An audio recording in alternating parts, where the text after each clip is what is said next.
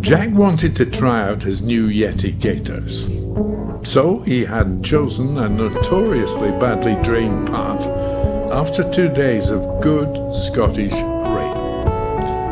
Yeti Gaiters had always seemed to me to be too fussy, a step too far into technology when all we were doing was walking.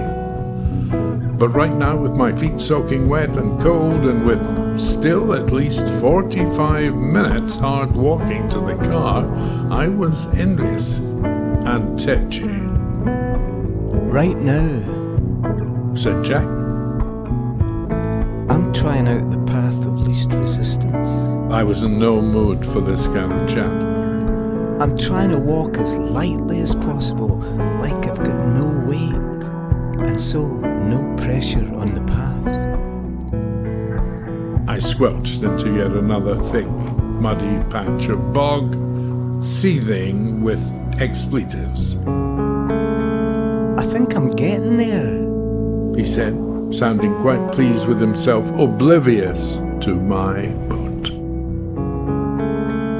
I remembered my flying dreams. My favorite bit was when I suspended the belief that I was going to fall. Through my power of thought, I could hang and just keep hanging. Then I could control my suspension, and with a rush of delight, I would be climbing higher and flying. I don't think that's what the path of least resistance is about, Jack, I said.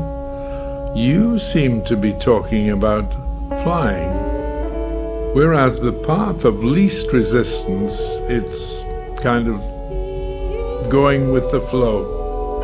Same thing, said Jack, as he appeared to hover ever so slightly above the peat bog.